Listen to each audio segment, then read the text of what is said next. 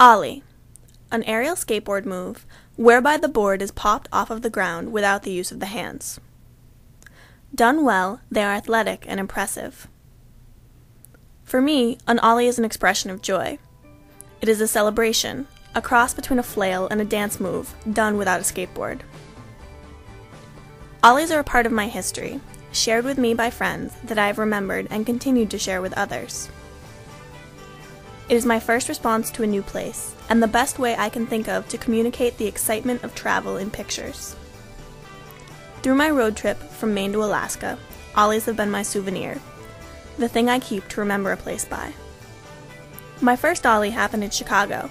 I fell in love with the big, dirty, music-filled city, and somehow it turned into an ollie. 2 days and countless miles later, it was like Yellowstone was celebrating life with me, my own personal bottle of champagne popping. Washington State was my first experience of buffalo jerky and the Space Needle.